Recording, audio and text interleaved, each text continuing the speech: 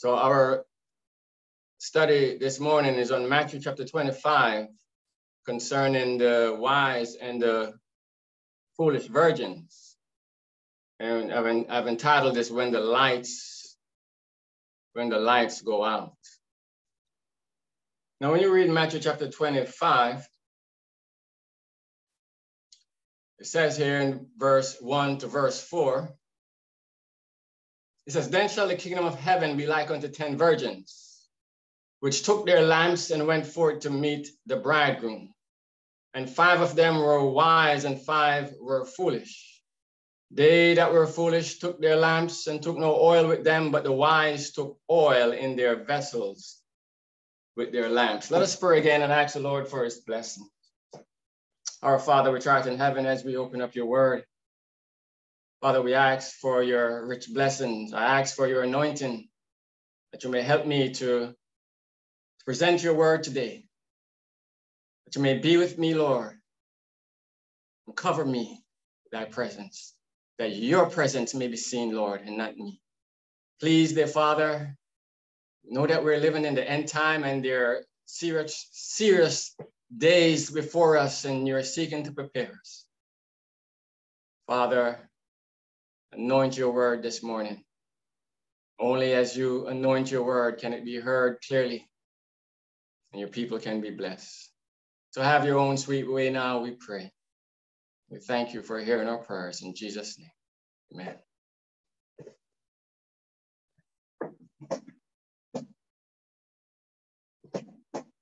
Amen. So the 10 virgins, we know that 10 is a symbol for universality, just like the 10 toes in Daniel chapter 2. And we know as we study this parable in Matthew chapter 25 that it is speaking about the church, virgins. They are called virgins, inspiration says, because they profess a pure faith. Christ Object Lesson, page 406.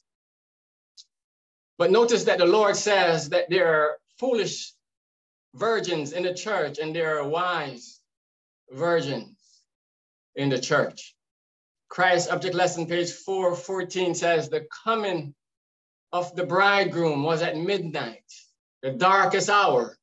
It says, so the coming of Christ will take place in the darkest period of this earth's history. Notice that the coming of Christ will take place at the darkest period. And we know that today, brethren, we are living in a dark time. As we see the things that are taking place among us, we can see that there's spiritual darkness all over this world. And so we do declare that the things that are taking place, brethren, it is just not going to get any better. Spiritual darkness is already covering the earth. And this thing will increase unto the time of trouble. But God will be a refuge to his people that trust in him. But brethren, nothing from here on will get easy. Nothing will get easy. Early writings, page 118 says, I saw that the remnant were not prepared for what is coming upon the earth.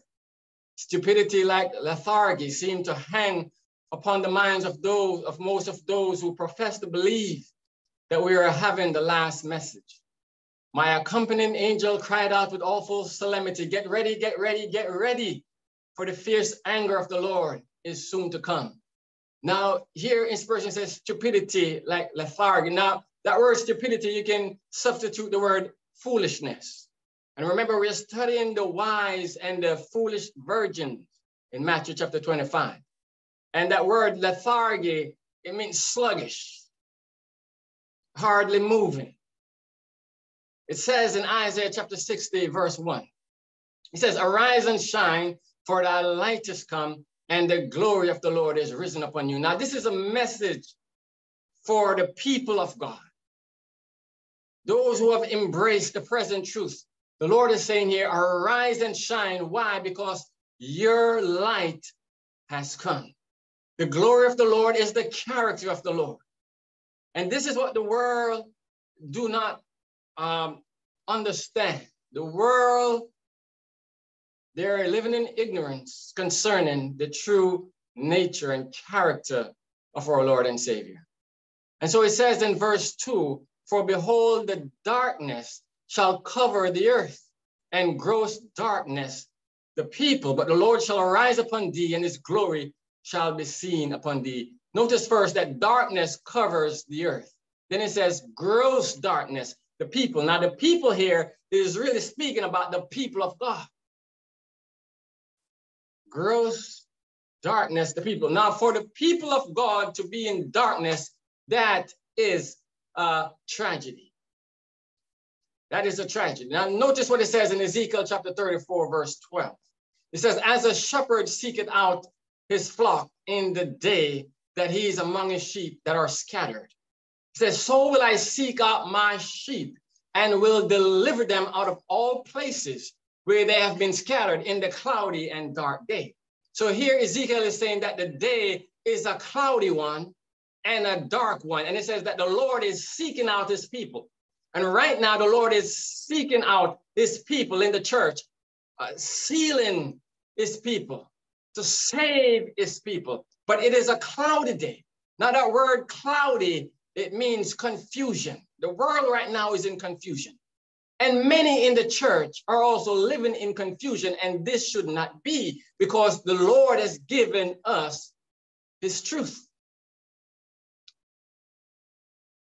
Now, this darkness that is in the world right now, dear friends, it is not a darkness that can be seen.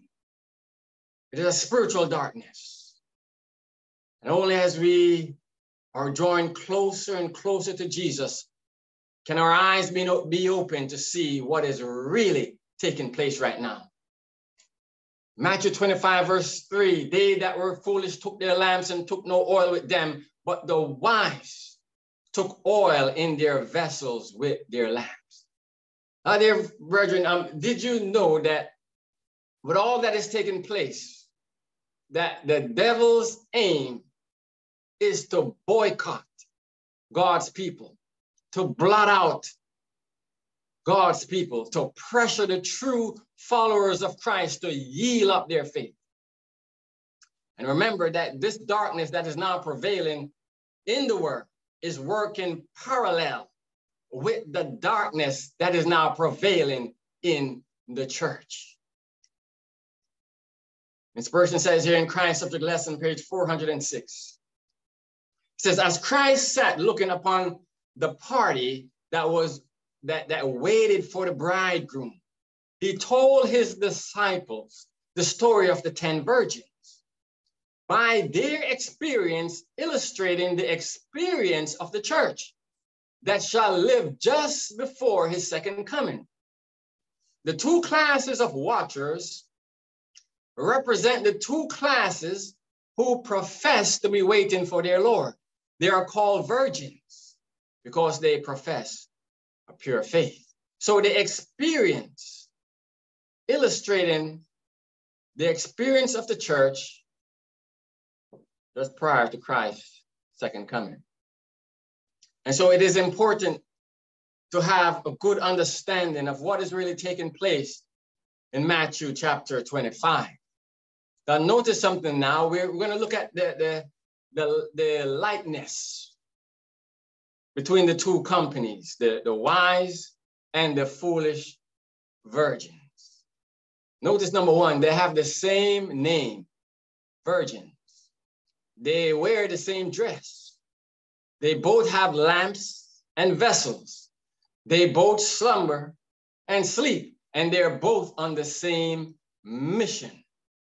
That is the point of likeness between the two. But this likeness, it is all external, dear friends.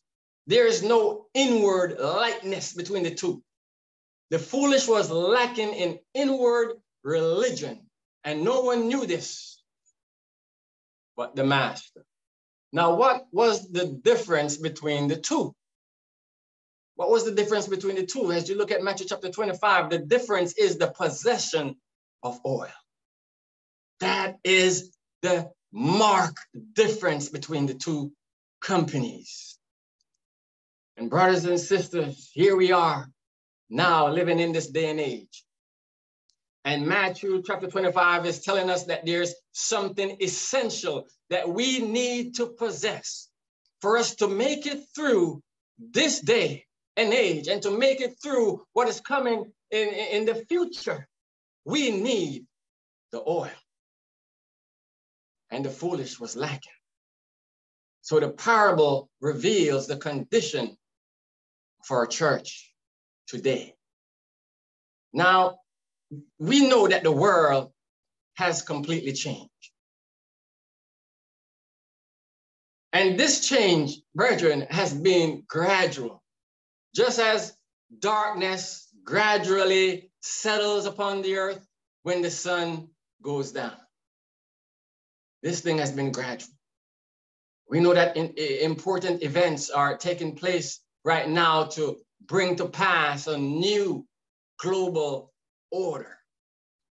Now, we do not know everything that will happen, but whatever happens, we know what it is all leading to. The mark of the beast, a new control system of living. It is leading to tyranny. It is leading to oppression. It is leading to a pressure that it is only as you and I have the oil that will survive. Now, in baseball, now, you know, baseball is one of the main sports in America, one of the biggest sports in America. And there is a thing that the pitchers use, and it is called a curveball. You know, when the pitcher is seeking to strike out his opponent, he would throw a curveball at them. Now, he would hide that ball behind his back. And so no one really knows what is coming. The curveball. Now, when he gets ready to throw that ball, his hand is way out here, and he's just curving. And that ball is heading straight to the man who's there at bat. And this ball is just like it's moving in the air. The batter doesn't know what is coming. And when he strikes now, it seems as if the ball is right up here and he strikes, but the ball curved to a certain lower level and he gets struck out. And that is exactly what the enemy is seeking to do right now. To get us out of the game, to strike us out. And you know that we have received a couple curved balls already. I mean, COVID-19 was indeed a curveball. No one was looking for that. No one expected it. It hit us by surprise, dear friends, a curveball, and many people have gone down because of it. The lockdown. You never thought that this nation would lock down the economy. Curveball. The new vaccine, a different vaccine from any vaccine that have ever been introduced in society, a curveball. The mandates, a curveball. The socialist agenda that has been taking place, all curveballs. And we may not know in full detail what is coming next, but the Lord wants us to be prepared. Notice what it says in Country Living, page 10. It says, the work of the people of God is to prepare for the events of the future, which will soon come upon them with blinding force. Now, that's why we use the term curveball. It comes with blinding force. But the Lord would have us to be ready and right now to prepare. And we want to know what all this preparation is all about because, you know, there are many things yet to take place. Wars, natural disasters. Virgin, how are you and I to deal with the ever-increasing changes that is now taking place in the world? How are we to face the fearful future also? pray that God will answer these questions for us as we continue this morning. And so we will look at three things now as we are studying this parable. Number one, the heart of the foolish and the heart of the wise virgins. Number two, preparing for the emergency. There is an emergency that is coming that the Lord would want us to prepare for. And number three, probation will close unexpectedly for the church. Now, when we study Matthew chapter 25, Christ's emphasis was not so much on the details, but on being ready. And being ready. The heart of the foolish. We will look at the heart of the foolish now. And we're going to look at the heart of the wise. First, the foolish. Psalms 14 verse 1 says, the fool had said in his heart, there is no God. They are corrupt. They have done abominable works. There is none that do it good. Notice it says the fool said in his heart. Now, the foolish virgins, they believe that God exists. But in their hearts, they live as if God does not care about their sins. They do not highly esteem the present truth. And so Proverbs chapter 4, verse 23 says, keep thy heart with all diligence, for out of it are the issues of life.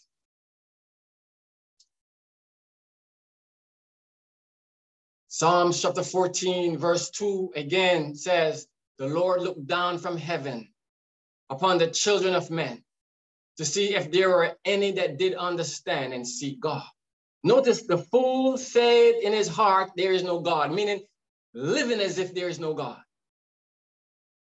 And the Bible says they have no understanding.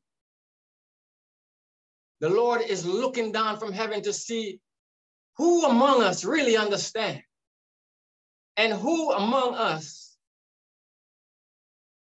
are really seeking God. Daniel chapter 12, verse 10 says, many shall be purified and made white and tried, but the wicked shall do wickedly, and none of the wicked shall understand, but the wise shall understand. Notice the foolish lack understanding, but here we're told that the wise shall understand. Proverbs 14, verse 33 says, wisdom resteth in the heart of him that hath understanding. So we're looking at the two companies. There's something about the wise, friends. They have understanding, but not so the foolish. They're not really seeking God. Notice what it says about wisdom in Proverbs chapter 9. Speaking about the wise virgins now, notice what it says about wisdom. It says, wisdom had builded her house. It says she had hewed out her 7 pillars. She had killed her beasts. She had mingled her wine. She had also furnished her table. Notice what it says about wisdom. Wisdom is active. Wisdom sees the things set before him, and he's going forth to do what he needs to do. Wisdom had builded her house. She hewed, she mingled her wine. She furnished her table. She said she sent forth her maidens. So to be wise is to do the things set before us, to work, to prepare. That is wisdom. Wisdom is never idle or lazy. Wisdom never sits at ease. She builds, she hews, she killed her beasts, she mingled her wine. Wisdom is active. Wisdom takes advantage of every opportunity and is always on the move. And I remember when the Lord was speaking to his disciples at one time, he says, if ye know these things, happy are ye if ye do them. So Luke chapter 24, verse 25, it says, then said he unto them, O fools and slow of heart to believe all that the prophets have spoken. So the foolish They're slow of heart. They're sluggish, slow to believe. They're not moving as they should. There are things that are set before them and they're not preparing. They're not doing.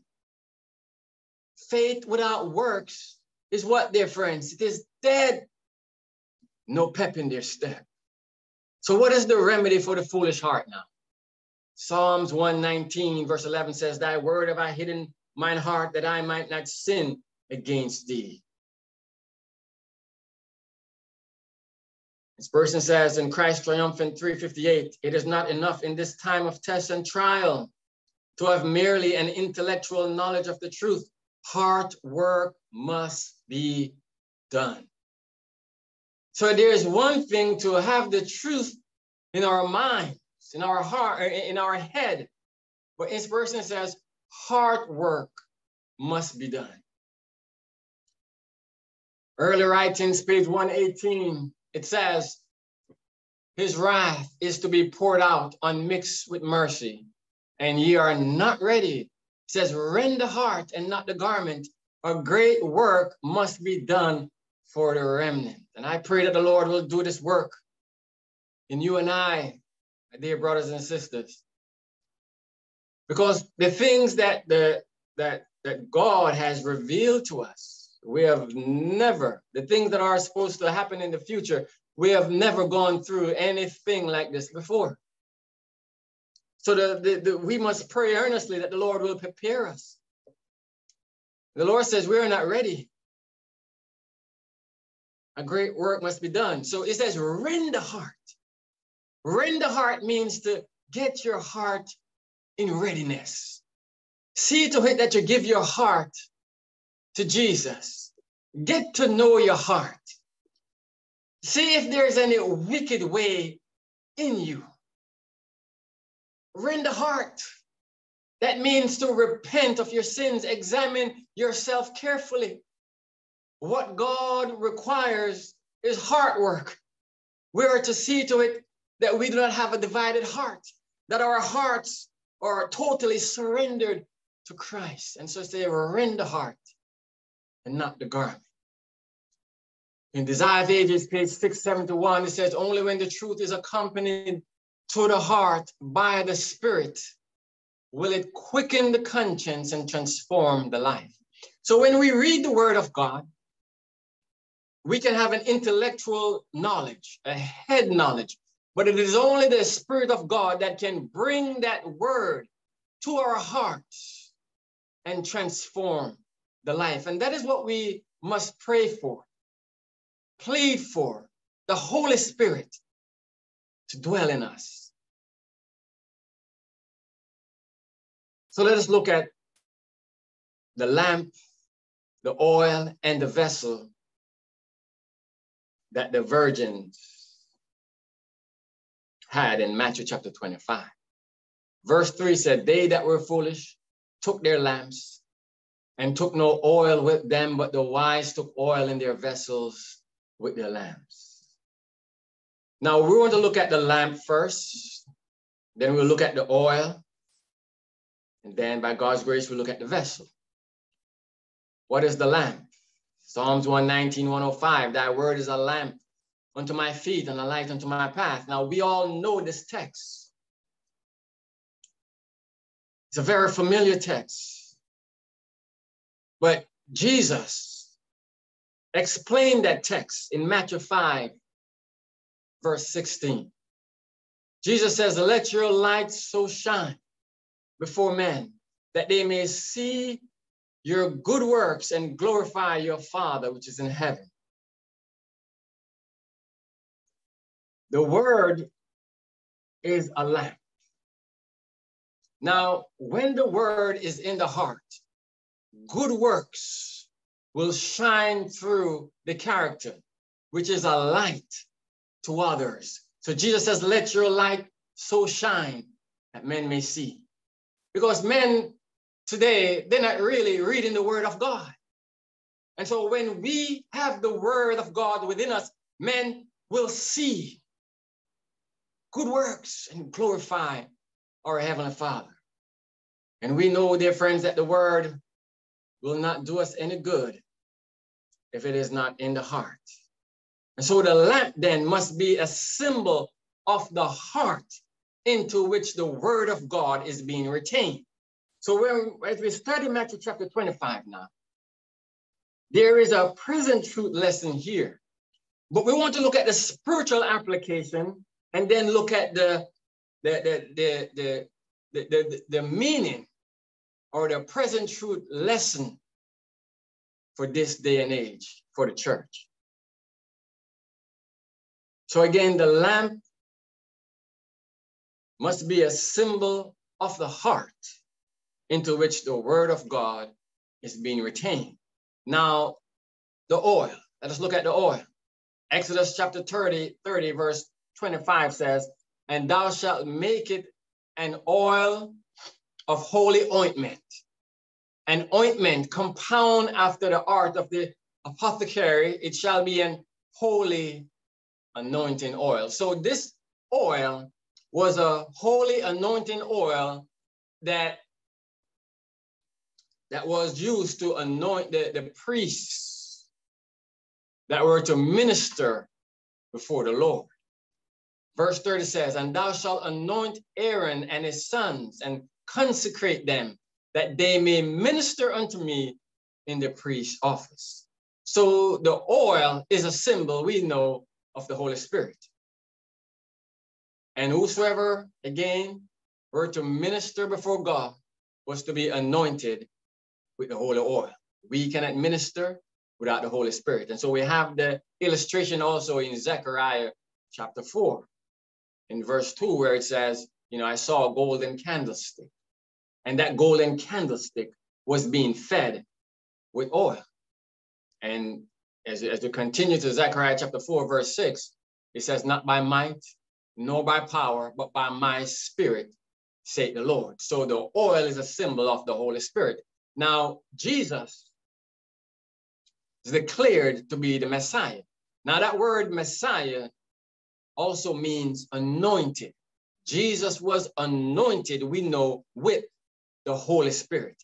And we have it here in Isaiah 61, verse 1. It says, the Spirit of the Lord is upon me, because the Lord hath anointed me to preach good tidings unto the meek. Now let's look at this symbol, this illustration quickly. We have what is called crude oil, raw oil. And from that oil, that oil, when they take that crude oil, it is heated in a chamber. And when that oil is heated in a chamber, then it produces different forms of gas. Now that gas is fuel for your car, fuel for the airplane, fuel for your diesel engine. There's fuel and energy. So without oil, the cars are not going to run. The airplane is not going to fly. There's no fuel, there's no energy. And so this is the lesson, that if we are to have energy, spiritual life in this day and age that we're living in, we need the oil. Virgin, we are in desperate need of the Holy Spirit. Take this illustration and let us see our desperate need of the Holy Spirit. The world needs oil, need energy. We need the Spirit of God in our life. So we must plead for the Spirit. And that is the lesson here in Matthew chapter 25. The foolish, they went out without the oil. And so think about the pressures now in life. Think about the stress, the distress, the trouble, the trials, the oppression, the difficulty that we face now. How are we to deal with this? Only as we have the Holy Spirit. You see, the engines will not work, dear friends, without the lubrication of oil. And we too are like engines, you would say. And without the Spirit of God in us, the pressure of life is going to break us. the stress of life is going to break us. Now think about the pressure and the stress that is coming, because the Bible tells us that a time of trouble is coming like never before. A trouble that we have never experienced before is coming. And without the Spirit of God, there is no way of dealing with it. As a matter of fact, without the Spirit of God now, the little trials that we face will take us out. So, brethren, we need to plead. I'm saying, if you will not plead for the Spirit of God in your life, I mean, plead for him in my life, because I need it. Friends, I need the Spirit of God. And so we see what the lamp represents now. We see what the oil represents. And in a minute or so, we're going to look at what the vessel represents. Again, these symbols, they're all pertaining to different aspects of the individual spiritual life. The oil, the lamp, and the vessel. Brethren, it is possible to have the word of God in you and then lose the word by negligence. The cares of this life, we are told, can choke the word. It is possible to have the Spirit of God at one point in your life and then lose the Holy Spirit. It is possible.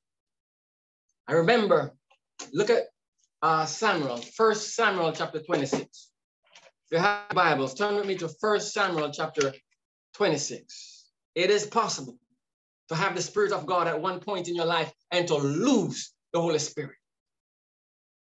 We must plead each day for refreshing, for new grace, for God's blessing. Notice what happened to a man by the name of Saul.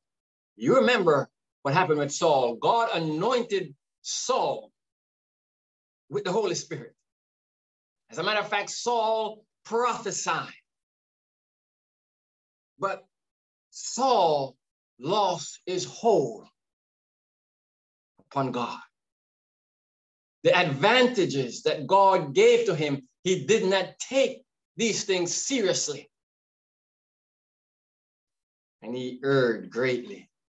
He began to chase after David, wanted to kill the man, jealousy and envy, and all these things. Notice what happened in 1 Samuel chapter 26 now.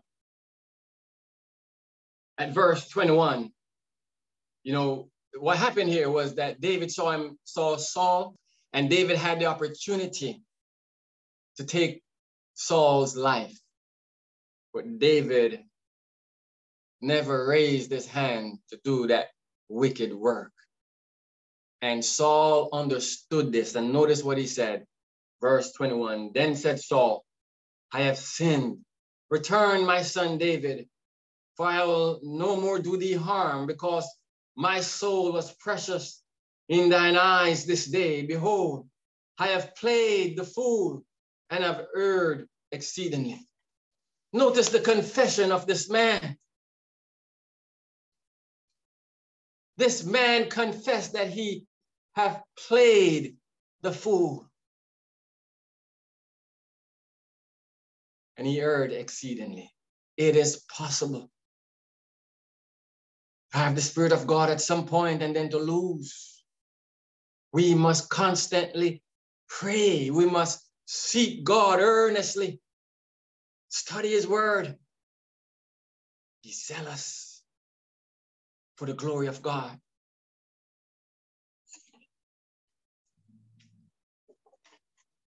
Philippians chapter 2 now, verse 14 says, do all things without murmuring and disputing, that ye may be blameless and harmless, the sons of God, without rebuke, in the midst of a crooked and perverse nation, among whom ye shine as lights in the world, holding forth the word of life. Now again, the oil is the influence of the Holy Spirit. The lamp of the heart is to be fed by the holy oil. by the Spirit. And so we see now what this all translates into. It actually translates to the spiritual life of the individual.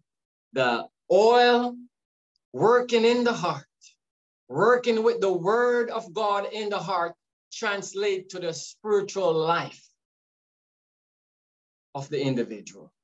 The spiritual life that is nourished and made visible to the world as light.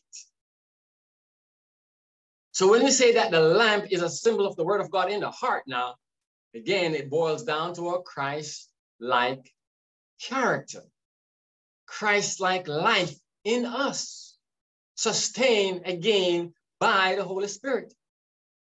And so again, the word must be in us. We must constantly study and ask God to give us understanding of what we study, to give us clearness of mind. And notice it says here that we are to hold forth the word of life. We must shine as lights in the world, only as the word is in us. Now we look at the lamp, we look at the oil. Now we want to look at the vessel. What does the vessel symbolize? Isaiah chapter 52 verse 11 says, depart ye, go ye out from thence, touch no unclean thing. Go ye out of the midst of her, be ye clean that bear the vessels of the Lord. Again, dear friends, we're looking at the spiritual application before we look at the present truth application. Isaiah chapter 66 verse 20 says, and they shall bring all your brethren for an offering unto the Lord out of all nations, upon horses and in chariots and in litters and upon mules and upon swift beasts, to my holy mountain Jerusalem, said the Lord, as the children of Israel bring an offering in a clean vessel into the house of the Lord. So the vessel is a symbol of us. And we are to be what now? A clean vessel, pure, holy for God. 2 Corinthians 4 verse 6, we're still looking at the vessel. It says, for God who commanded the light now to shine out of darkness, had shined where now? In our hearts, to give the light of the knowledge of the glory of God in the face of Jesus Christ. He says, but we have this treasure now. In what kind of vessel? In earthen vessels or clay vessel. We were made out of clay. Earthen vessels. He says, we have this treasure. What kind of treasure do we have? Jesus Christ himself. Do you have this treasure, dear friends? Jesus Christ himself. We have this treasure in earthen vessel, that the excellency of the power may be of God and not of us. Again, the lamp is the word of God in the heart. Notice carefully now. The vessel is us. We are vessels. Now, notice, if we study a prophecy and the prophecy has not yet taken place, yet the word that we study is in us, the vessel, waiting for the time when the prophecy will be a reality. Now, when the prophecy begins to take place, the word that is in us, that is the vessel, the word that is in us is now applied to the heart by the Holy Spirit to give us grace and strength at the time that the prophecy is being now fulfilled. That's what it means. So we must bring these symbols together to see the present truth application now for our time. So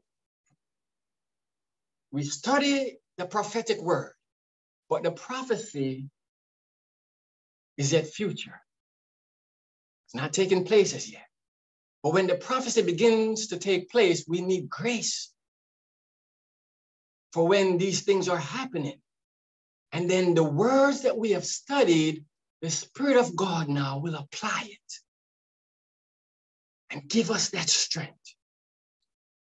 And so we have the symbols of the lamp, the oil, and the vessel. So we're talking now about the prophetic knowledge. Prophetic knowledge. When the wise poured that extra oil into their lamps, it's because the oil that was in the lamp was getting empty and it needed to be replenished so the light could continue to shine. Now, those who have learned to know Jesus Christ, those who have been taught by Jesus Christ, they do possess a clearness of knowledge which makes them light bearers in the world. And I say this humbly now, that if we are true to Jesus, dear friends, and true to the position in which the Lord has placed us, we shall not be ashamed to say that we believe ourselves to know the truth for this time. Why? Because he has given to us an understanding of the all-important subjects of the gospel and salvation. And we are to have a knowledge of the prophecies also, the present truth. So the prophetic knowledge. Let us apply now this and see what the present truth lesson is for us today as a people. So the oil in the lamp, a time will come when the oil in the lamp will burn out and it will need to be replenished. So the oil in the lamp must be truth in action. And the truth that we have been studying and from the beginning of our church, when our church came on the scene, was the message of the judgment of the dead. We understand that in 1844 that Christ began to judge the cases of the dead. We know that from studying the 2300-day prophecy. And that we are now living in the antitypical day of atonement.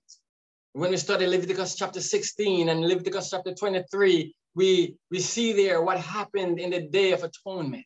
We are now living in that true day of atonement, which began in 1844.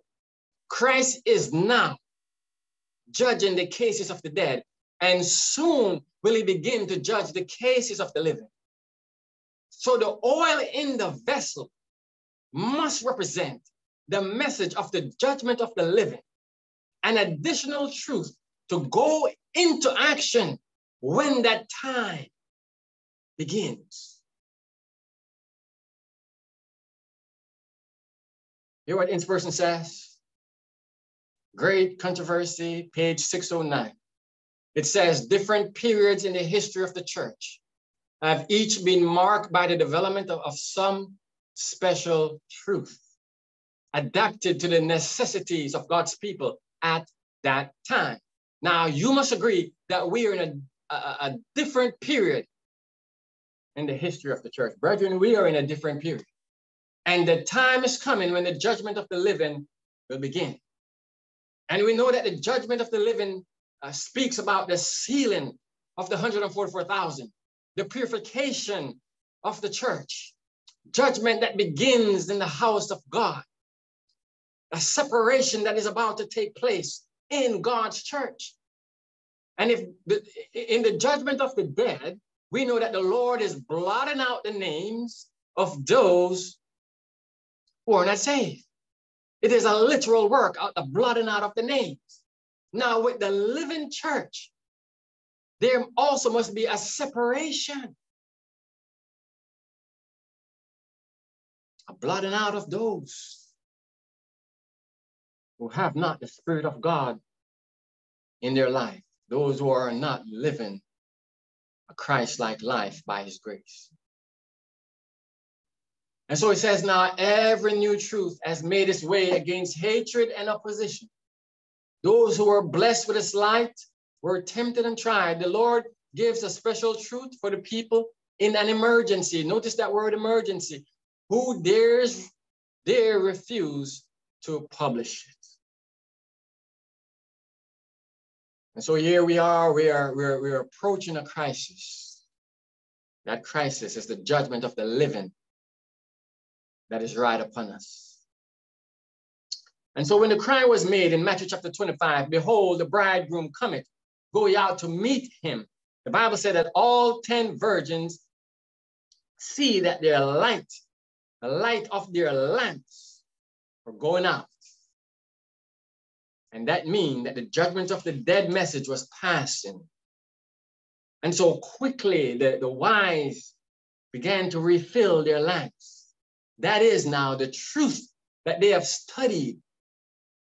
The truths that they have studied concerning the judgment of the living. The Spirit of God now begins to quicken them, begin to fuel their faith, and to give them the ability that they needed to go on. So we need to understand that message. So we come to our second head quickly, preparing for the emergency. Matthew 25, verse 6, and at midnight there was a cry made, behold, the bridegroom cometh, go ye out to meet him. We said already that, that in 1844, the judgment of the dead began. But notice this statement in Review and Herald, August 19th, 1890.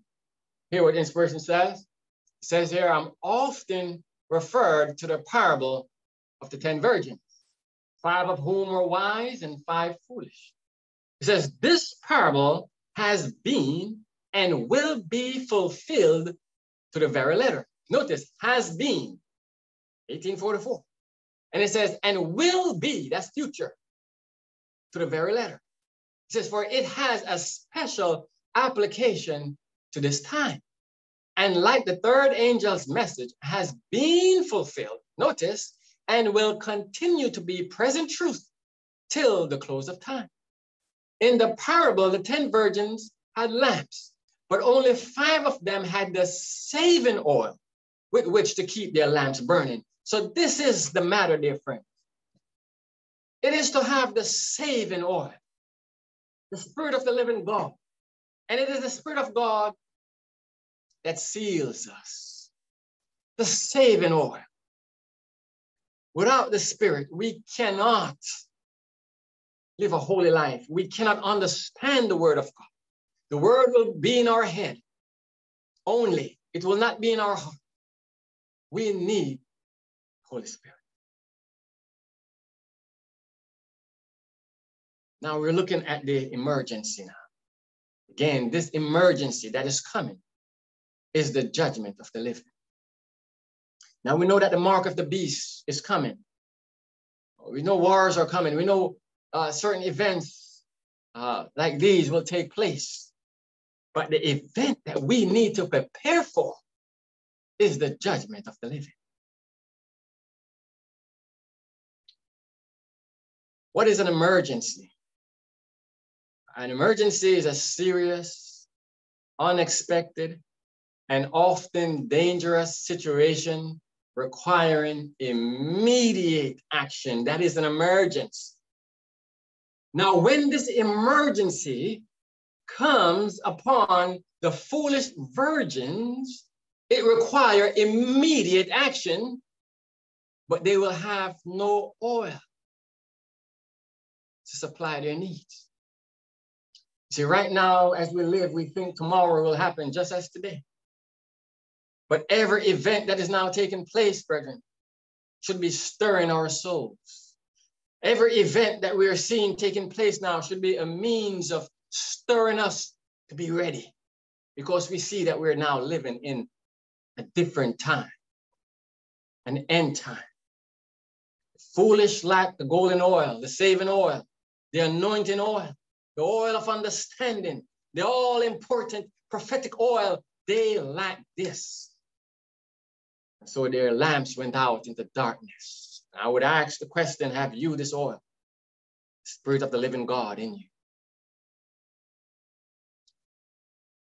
Again, in 1844, the judgment of the dead began. Remember that William Miller, prior to 1844, was declaring the first angel's message. Fear God and give glory unto him, for the hour of his judgment is come. The hour of his judgment is come. That's when Jesus entered into the most holy place, the heavenly sanctuary. And so, friends, we're living in the true day of atonement. And so this dark place right here that you see on the chart, that is where we are right now. The midnight cry, sounding loud and clear in our ears, behold, the bridegroom cometh. Remember, it says that all 10 virgins slumbered and slept, but now the wise virgins are awakening because they know that the judgment of the living is right upon us, that events are taking place leading up to it. The judgment of the living message, again, remember, is concerning the sealing of the 144,000, which is a literal number. Only they in the church will receive the seal, while millions will be stamped with that awful stamp, foolish virgins. So right now we are in the developing time for the 10 virgins. God is still working upon hearts. Serious events are now taking place. Lord, help us to be prepared. Great Controversy, page 490 says, solemn are the scenes connected with the closing work of the atonement. Momentous are the interests involved therein. It says the judgment is now passing in the sanctuary above. It is now. It says for many years this work has been in progress, but soon, none know how soon it will pass to the cases of the living. And so we must get past the place of preparing to the place of being prepared. That is it, friends. We must get to the place of watching and waiting, prepared, readiness. Christ Subject Lesson, page 406 says, the 10 maidens seized their lamps and begin to trim them in haste to go forth. He says, but 5 have neglected to fill their flax with oil. They did not anticipate so long a delay, and they have not prepared for the emergency. They have not prepared. Matthew chapter 25, verse 7 says, then all those virgins arose and trimmed their lamps. And I pray that we are trimming our lamps, seeing to it that our hearts are right with God. Christ Subject Lesson, page 412 says, it is in a crisis that it is in a crisis that character is revealed. Amen. When the crisis comes, we must be ready. It is in a crisis that character is revealed. When the earnest voice proclaimed at midnight, behold, the bridegroom cometh, go ye out to meet him, and the sleeping virgins were roused from their slumbers. It was seen who had made preparation for the event. It says both parties were taken unawares, but one was prepared for the emergency, and the other was found without preparation. I notice carefully now. Events are going to break out suddenly. We know that. More serious events, we know, are coming. And again, we don't have all the details of every single thing that will happen. There are certain things that may just surprise us again. But this judgment of the living that is coming, friends, it says both parties were taken unawares, meaning it happened so suddenly, unexpectedly, but one was prepared. What made them ready? Having the oil, the Holy Spirit. In other words, day by day, they were pleading with God for the Spirit. That God will fill their hearts with his love, with his grace. They knew they have no strength. and that each day they need God's Spirit. There must be grace in our souls. Grace to meet again this unescapable time that is coming. John chapter 14, verse 26. Notice something here. It says, but the Comforter, which is the Holy Ghost, whom the Father will send in my name, he shall teach you all things and bring all things to your remembrance, what I have said unto you. All things. Notice the Comforter. In this day of pressure and trial, friends, you need comfort. In other words, you need the Spirit of God. Notice it, he shall teach you all things. That is, all things that pertain to life and godliness. In other words, even the things that are taking place right now, COVID-19, the socialism agenda, the Spirit of God will give us understanding of what they really mean. We may not understand all the full details of the pandemic, who caused it and so on, but the Lord will give us an understanding of what they really mean spiritually. With all the money printing that is going on and the inflation, these things are baffling so many people, but God will give us an understanding and let us know, yes, it is because they're trying to devalue the money and bring in a new system. He will give us the spiritual understanding of what they mean. We are on the borders of the crisis.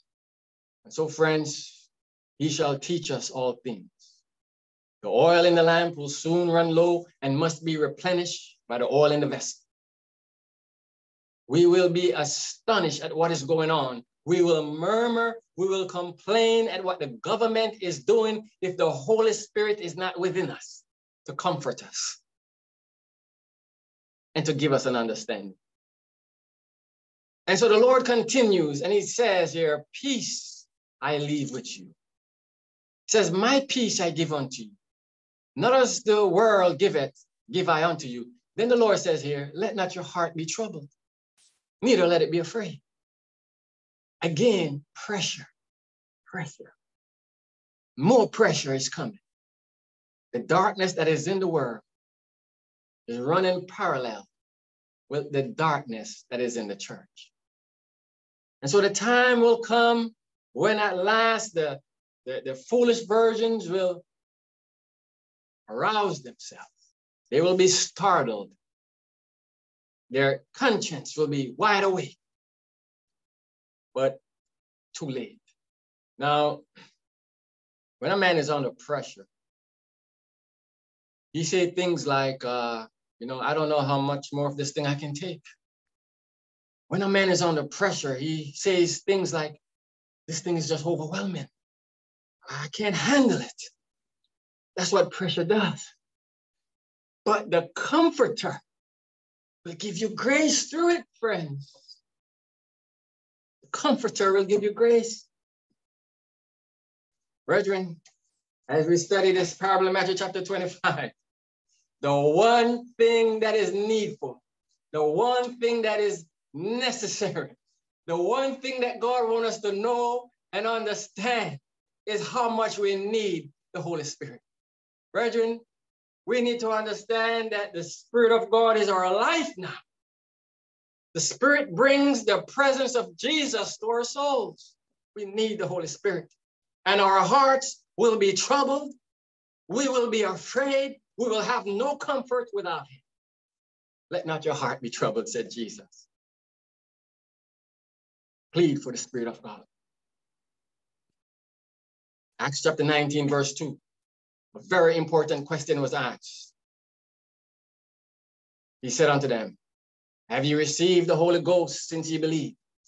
And they said unto him, we have not so much as heard whether there be an Holy Ghost. Have you received the Holy Ghost since you believe? That is the question. Brethren, have you? have I? Have we received the Spirit of God since we believe? Now, it doesn't mean that we will have some ecstatic feelings.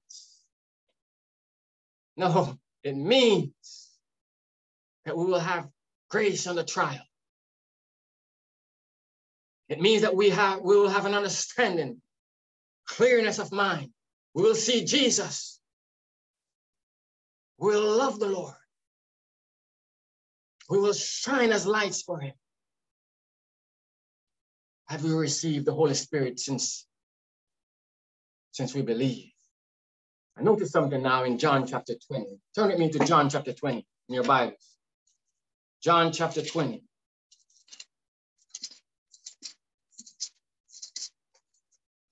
John chapter 20, and we're going to read verse 22. You know, after Jesus, after his death and resurrection, he appeared unto his disciples. And he said in verse 22, let's read from verse 21. He says here, then said Jesus unto them, peace be unto you. As my Father had sent me, even so sent I you. And when he had said this, he breathed on them and said unto them, receive ye the Holy Ghost. The one thing Christ desires for us, friends, the Holy Ghost. He says, receive the Holy Ghost.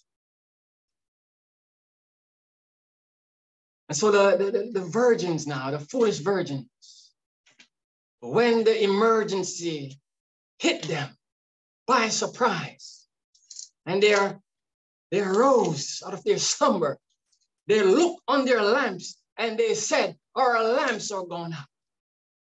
Then they said unto the wise, give us of your oil, for our lamps are gone out. Brethren, let this parable have its full and solemn weight with you. These foolish virgins had oil at one point, and they had light. But the oil failed by their own fault. And so their light went out, and they were startled. And when they awoke from their slumber to see that instead of a bright flame, there was nothing but smoke. Smoke, dear friends. Brethren, we may live and our life may drift into a low ebb. That is the condition of the church right now. Brethren, it is possible to run in the paths of righteousness and slip and fall, never to rise again. It is possible. So remember what Paul said to the Galatians, ye did run well. What hindered you? Is there anything that is hindering us? What can it be, dear friends? Our lamps are gone out. Think about a car. You know, you're trying to drive, you're trying to get to a certain destination. And then the oil in your car fails. The engine will go to pieces. It will not crank. It will leave you there in the dark with your lamps all gone out. Friends, the judgment of the dead message is almost over. In other words, what Jesus is doing in the sanctuary above concerning the cases of the dead is almost complete. Soon will the living here be tried. That message is going on E, and we will need to replenish it with the judgment of the living message. As long as we understand the judgment for the living and of Christ and the Holy Spirit in our hearts, by his grace, we will make it through. Let us study the word. And if you do not understand what the judgment of the living message is all about, ask somebody. Inquire. Seek to know this thing. God will not hide from any one of us the things that are needful at this time. And so, friends, when prophecy begins to fulfill itself beyond the understanding of the foolish virgins, they will be alarmed. They will cry out, our lamps are gone out. They will see the events of the gospel taking shape, or should I say, shaping themselves contrary to their expectations. And they will become confused, and they will see themselves in darkness. You know, I have been driving before in a different state and driving in the night, in the dark, on a lonely road, dear friends. And I'm saying to the Lord, Lord, don't let this car stop on me. Don't let this thing stop on me, Lord. Please bring me to my destination. It is an awful thing to be in the dark. Sister White says in Testimonies to the Church, Volume 5, page 217, the church has turned back from following Christ, our leader, and is steadily retreating towards Egypt. He says that few are alarmed or astonished at their want of what now? Spiritual power. Spiritual power is the power of righteousness, the power of holiness, that if anyone does something horribly wrong to you, you can still love them still. If anyone do you harm, you have the spiritual power to love them still. That is power, that is grace. That when the pressures of life are upon you, you're not complaining, you're not murmuring. That is spiritual power. That you're not arguing with one another, you're not fighting with one another. That in the midst of persecution, in the midst of trial, in the midst of oppression, you're loving, you're blessing. As Jesus, when he was upon the cross, and when they were doing him harm, the greatest harm, he looked upon them with love and compassion, and he says, Father, forgive them. They know not what they do. Spiritual power. Our lamps are gone out. Now, brethren, when those lamps went out, it didn't happen suddenly. I don't believe it happened suddenly. It was a slow process. The flame does not all die out into darkness in a minute. They are stages in this death. It is just like a fatal wound. And when you shoot an animal and the blood begins to flow out by slow degrees, little by little, a slow death. That is what is happening now with many in our church. Many among us, even some among us who profess to believe the present truth. They have a head knowledge, but there's no heart work. These 5 foolish virgins, brethren, they did not stray away into any forbidden paths. The Bible did not say that they were drunkards. It did not say that they were adulterers or fornicators. It did not say that they were thieves. There was no positive sin that was witnessed against them. They were just simply asleep. The other 5 were asleep too, but they awoke out of their sleep. They awoke out of their sleep, man. Brethren, we need to awake. Look at the things that are happening right now. Brethren, we need to awake out of our sleep. There's an emergency that's coming upon the church and upon the world too. But first, the church, we need to get our lives in order, get our houses in order. Brethren, awake to your need of the Holy Spirit. The Bible says, behold, the bridegroom cometh. Go ye out to meet him. Behold, the bridegroom cometh. That is a wedding bell, friends. It is a wedding bell. But it was a wedding bell to the wise, but it was a funeral knell to the foolish. Now, these foolish virgins, they were not enemies of the bridegroom. They thought that they were his friends. They thought that they were friends of Christ. But they let the golden opportunity slip them. They let the golden opportunity pass without securing the one thing that was needful. The lamps, our hearts, must be stored with the word. The Spirit of God working with that word in us. And we must have extra oil. The message of the judgment of the living within us, ready to go into action when that time comes. What caused the dying out of the lamps, dear friends? Negligence, drowsiness, foolishness, sluggishness. Negligence, darkening into drowsiness, man. That's what caused the dying out of the lambs. They did not deliberately say, I am not going to take any oil with me. They just neglected to do so. Something else was preoccupying their minds. And you know, there's so much things right now in this world to preoccupy our minds. It can be work. Virgin, you can be working too much and not giving yourself to prayer and meditation. You can be causing the things that are taking place in this world to occupy your minds too much, and you're not spending time in prayer, pleading for the Spirit of God. These foolish virgins, they simply did not have the vision to look ahead and provide against this long delay of the bridegroom. Brethren, if we do not look forward and prepare as the Bible has already outlined for us, and telling us that a time of trouble is coming such as never before, if we continue as normal, we will be swept away by the things that are taking place now. No spirit, no power. No spirit, no energy.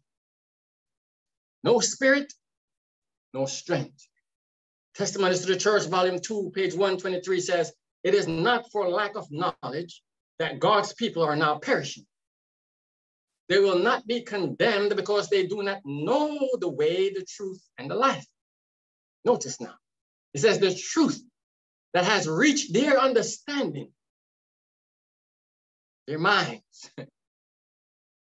the light which has shone on their soul, but which has been neglected or refused, will condemn them.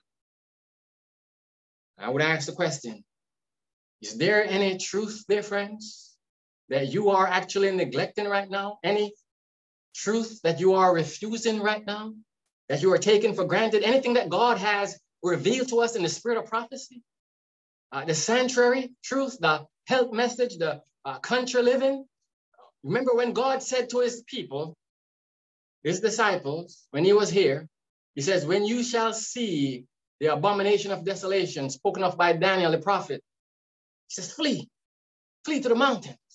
Now, if they had neglected to do what Jesus outlined, my question is, would that truth have condemned them? Yes, friends. If we know certain truths and we neglect or we refuse because of whatever reason, it will not be a pretty situation for us. And so here the Bible says now, 1 Thessalonians 5 verse 19, quench not the spirit. That is what happened with the foolish virgins. They quenched the spirit. How did they quench the spirit? They despised prophesying. Notice now, quench not the spirit. Despise not prophesying. Prove all things, hold fast that which is good. In other words, the foolish virgins, they are not proving all things. They're not studying for themselves.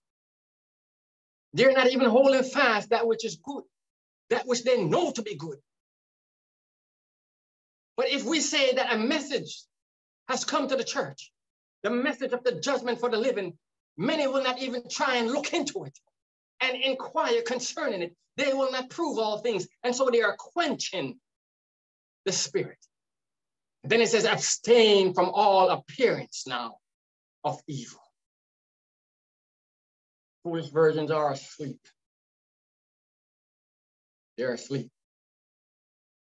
And so they said to the wise, give us of your oil. Wow, what a request. And you would say, you know, that's a, you know, if somebody asks something from you, you should give it to them. So they said to the wise, give us of your oil. And you would think that the wise, they're so kind, they're so loving, they're like Jesus. Yes, my brother, take some of this oil. Help yourself. Oh, no. Remember, the oil translates to character. The oil in the heart, working with the word of God, translates into character. the character that shines in the dark. Brethren, be sure that nobody was more surprised than were the 5 foolish women when they opened their sleepy eyes and saw the state of things. And so the scripture says, let your loins be always be girt about and your lamps burning, and ye yourselves like unto men which wait for the coming of your Lord. Think about the shock that took place with these virgins, the alarm, their bewilderment. It is all expressed in that statement, give us of your oil. And so the answer of the wise, you may say, you know, it was a cold answer. It was a cold answer. Verse 9 in Matthew chapter 25 says, but the wise answered, saying, not so. Not so. The oil, friends, that belong to me cannot be given to you. If you have oil, you cannot give it to someone else. It is character. And moral character or spiritual gifts cannot be transferred to anybody. And so in Proverbs chapter 9 now, hear what it says in Proverbs chapter 9, verse 12. It says, if thou be wise, thou shalt be wise for thyself. You cannot give your wisdom to another. It takes years to develop Christ-like character by his grace. You cannot transfer that to any family member. But it says, but if thou scornest, thou alone shalt bear it. And so the wise said, not so. Stop them dead in their tracks. Not so, brother. Lest there be not enough for us and you. You cannot share your brother's oil. You may share many of his possessions, but not this. Virgin, you can share my car. I can share my food with you. Give you some of my rice and peas and tofu and all of that. But I can't give you the oil. God alone, by his Holy Spirit, can give that to you. And it is available now. So the Bible says, they said, go to them that sell and buy for yourselves. I mean, what are they going to find in the middle of the night here? What shop will be open at midnight? But they risked it. They went. And they came back. It was too late. Go to them that sell, buy for yourselves. In other words, we must read for ourselves. We must study for ourselves. We must believe for ourselves and not for another. We can encourage a man. We can try to help them in many ways, but they must believe. You must believe for yourselves. Take time to pray for yourself. Spend that quality time with Christ now, dear friends. Now, I do not say now that there is no such thing as coming to Jesus Christ in the last hours of life. I do not say that.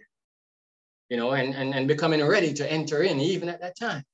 But I do say that it is very rare, friends. It is a very rare thing. Look at the thief on the cross. That is a rare case. You want to risk that? No, friends. It is very rare. And keep in mind also that this parable is addressed not to the people in the world now, but to those who profess to know Jesus, to the people, our brothers and sisters in the church. Day by day, dear friends, we must go to Christ, buy for ourselves, without money now, or without price, buy for ourselves. What makes readiness? The lamp and the oil and the vessel. Moral character makes readiness, the kind that is to shine in the world's darkness. Heavenly temper, heavenly conduct, holiness, righteousness. That is what makes readiness. Now, readiness is not knowing everything. Notice, it is really using well the things that you already know. I remember the Bible says that whatsoever a man soweth, that shall he also reap. Am I living a life that is a light in the world is the question. Am I adding to the darkness, or am I a light? The wise virgins had lamps that were shining brightly. Oh, so bright. Is this my condition? I praise God that there's still time, you know. There is time to truly surrender all to him. Inspiration says here in Testimonies to the Church, volume 6, page 90. Now, I don't want anyone to be discouraged now. Be encouraged, dear friends, that Jesus is still here for you. The Spirit of God is still here. Oh, friends, be encouraged. Be encouraged that you still have hope.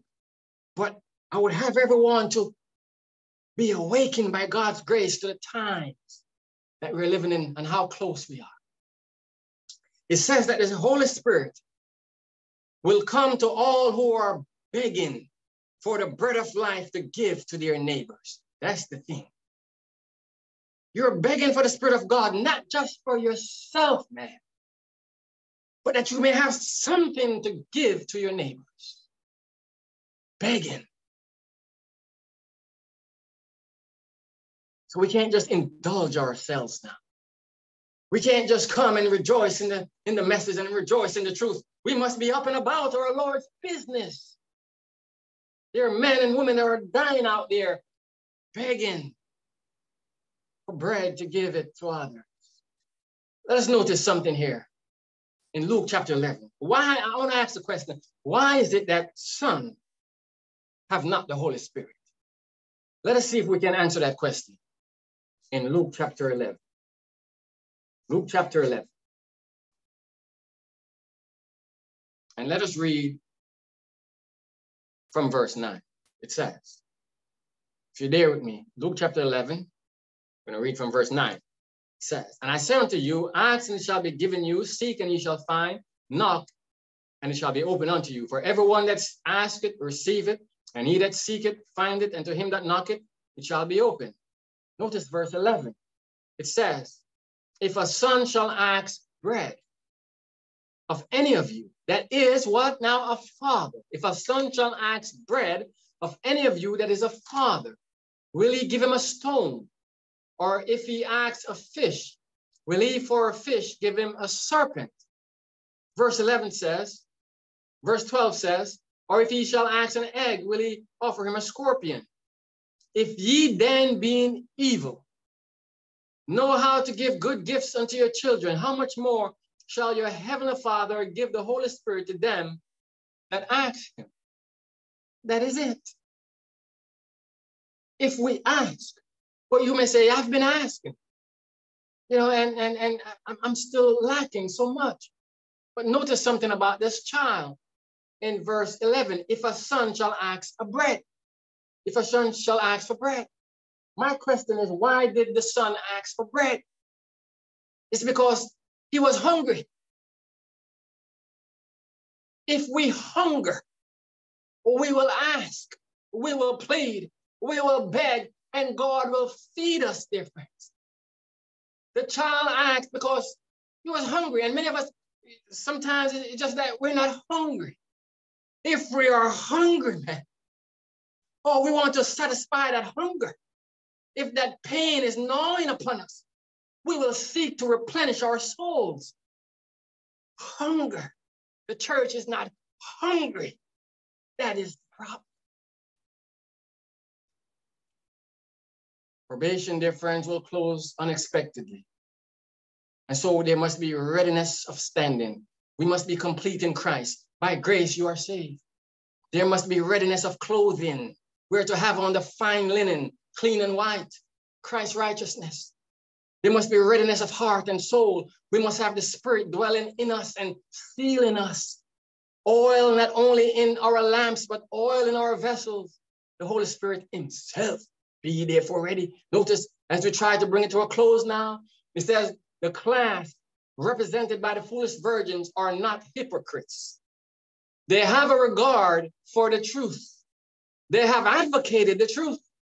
They are attracted to those who believe the truth, but they have not yielded themselves to the Holy Spirit working. They have not fallen upon the rock, Christ Jesus, and permitted their old nature to be broken up. If you know that the old nature is still within you, if you're still angry, you're easily agitated, upset, the pressures are upon you. If you know that you have the old nature within you, why don't you fall upon the rock? Take time and plead, pass and pray, ask God for help. Let the self-life bleed out, dear friends. Ask the Lord for help. It says, and while they went to buy, the bridegroom came, and they that were ready went in with him to the marriage, and the door was shut. That is the crux, dear friends, of the matter. They went in with him. Why? Because they were always with him. If you were with him now, oh yes, you will be with him then. They were always with him. And it says, and the door was shut. That shut door represents the closing of probation for the church, not the world now. Judgment begins in the house of God. Closing of probation for the church. This is not the coming of Jesus in the cloud. This is not the second coming. Because notice verse 11 says, when the door was shut, it says, afterward came also the other virgin saying, Lord, Lord, open to us. So when Christ comes the second time, he take us up into heaven. There's no time for anybody else to come after. Take us up. The wicked are destroyed by the brightness of his coming. So this is an event that is about to take place in our church, the closing of probation. The emergency is coming. Afterward, they came and said, Lord, Lord, open to us. Oh, here is late prayer. Here is earnest prayer now, because they're saying, Lord, Lord. But it is late prayer. It is not the prayer of faith. It is a prayer when a man knows that he just knows that he's lost. And verse 12 says, but he answered and said, verily I say unto you, I know you not. So he says, watch therefore, for ye know neither the day nor the hour when the Son of Man cometh. So the door was shut, dear friends. Door was shut. Where are we, my dear brothers and sisters? Pray that the Lord will seal us with that wonderful stamp. Seal us with the Holy Spirit.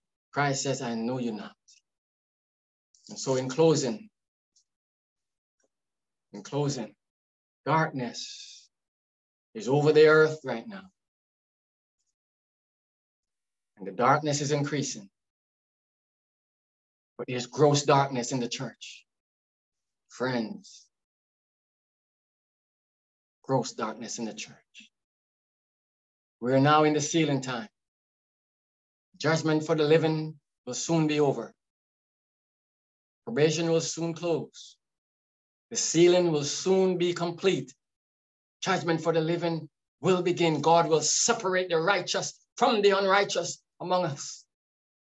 Seal his people, empower them with gospel power, the Pentecostal power, and they will go forth to proclaim the everlasting gospel, the loud cry. May God help us. May he give us grace. Let us pray.